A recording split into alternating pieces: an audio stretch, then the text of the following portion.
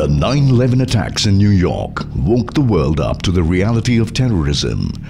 The Lashkar-e-Taiba is one of the many manifestations of this menace, one of the biggest and deadliest of the Kashmir-focused terror groups. Asianet Newsable digs deep into how this Pakistan-bred outfit evolved.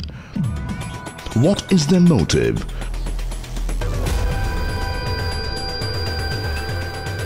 Who are their leaders? How do they financially sustain their terror activities? What goes behind their recruitment? How do they operate to spread terror? What has the international response been so far, and more? We decode the Lashkar-e-Taiba.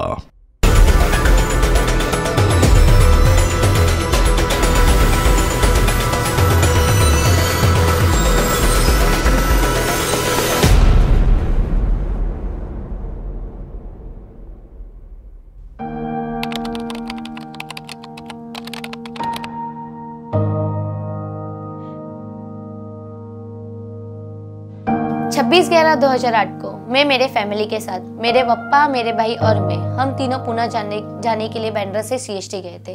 Pune हम बड़े भाई को मिलने जा रहे थे।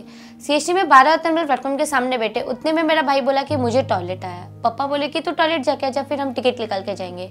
जैसे ही वो टॉयलेट को गया, गोली फायरिंग हुई और बॉम्ब स्पॉट हुआ। हम भागने की कोशिश की तो कसाब की गोली आके मेरे राइट पैर में लगी।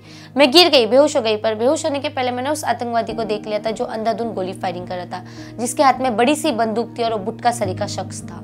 फिर वहाँ मेरे आंखों के सामने मैंने देखा कई लोग मरे थे, घायल थे, किसी को सर में गोली लग रही है, किसी को पैर में, किसी के हाथ में। तब मुझे वहाँ कुछ समझ में नहीं आया, कई ऑफिसर, कई लोग शहीद हुए वहाँ पर।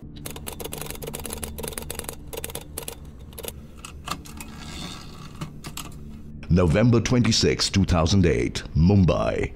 The world witnessed perhaps the most notorious, devastating and dastardly terrorist attacks ever.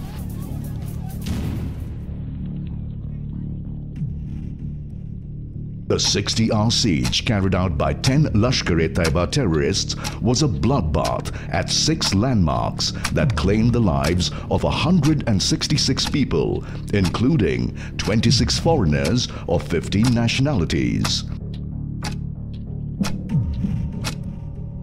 While conducting the trial against the Ajmal Kasab, who was a Pakistani terrorist, that there was a deep-rooted criminal conspiracy was hatched on the soil of Pakistan. And the whole conspiracy was hatched by the terrorist organization Lashkar-e-Taiba, which was supervised by Pakistan army officials. Well, it shows that they were actively engaged in all manner of terrorist activities. It went far beyond, Lashkar's original intent to harass the Indians in Jammu and Kashmir, and now they're kind of becoming a full-blown jihadist element, and that was a departure from what they normally had been.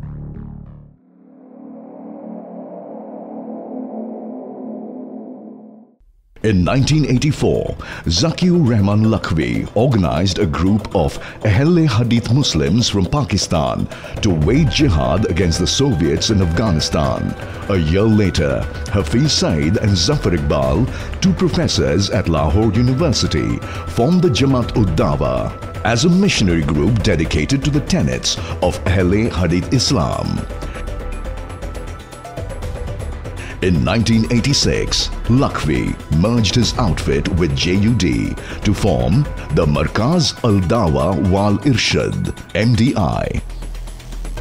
Abdullah Azam, Osama bin Laden's mentor and the father of modern global jihad, was one of the co-founders of MDI.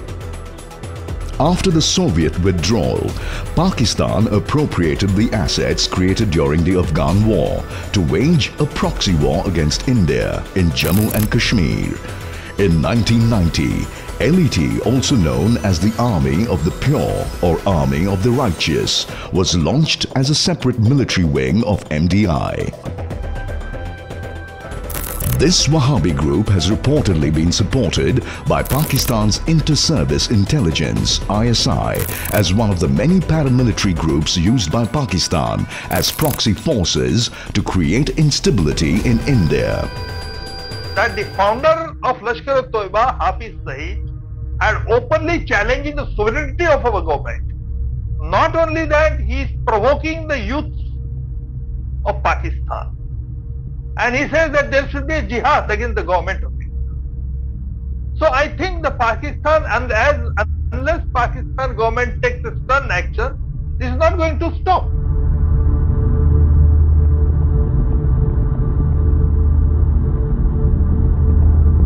Founded by Hafiz Saeed and co-founded by Zakir Rehman Lakhvi, the organization had its headquarters in Muridke near Lahore, Pakistan. Subsequent to the 9/11 terrorist attacks, LET is reported to have moved its headquarters to Muzaffarabad in Pakistan-occupied Kashmir, POK. The mean age when a recruit joins LET is 16.95 years, while the militants' mean age at the time of their death is 21 years. The vast majority of LET's fighters are recruited from Pakistan's Punjab province. LET's training is divided into three parts. Dora-e-Ama, basic training, Dora-e-Sufa, religious training, and Dora-e-Khasa, specialized training for guerrilla warfare. In addition to the three basic stages, selected cadres may receive special training for specific skills related to espionage, subversion, sabotage, and maritime operations.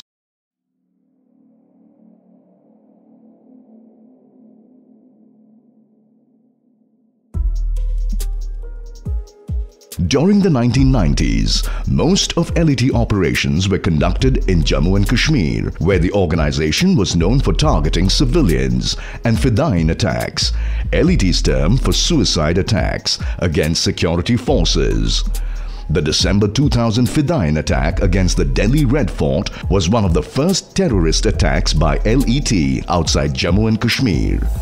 In December 2001, Jaish-e-Mohammed (JEM) and LET attacks on the Indian Parliament steered Pakistan and India to the verge of a conventional war.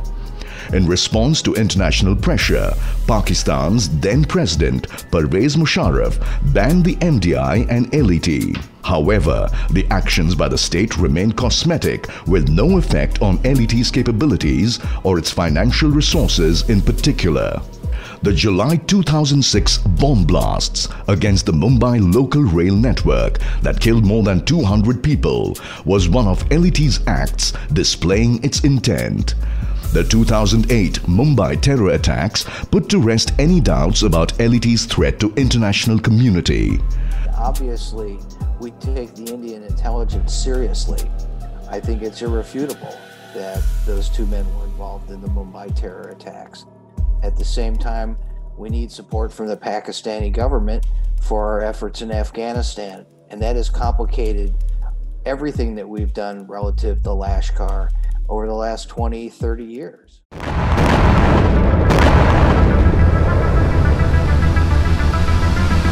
Lashkar-e-Taiba has today evolved from a local threat focused against India to a global jihadist threat. Stay tuned as we continue to decode the Lashkar and its funding, modus operandi, and current threat perception.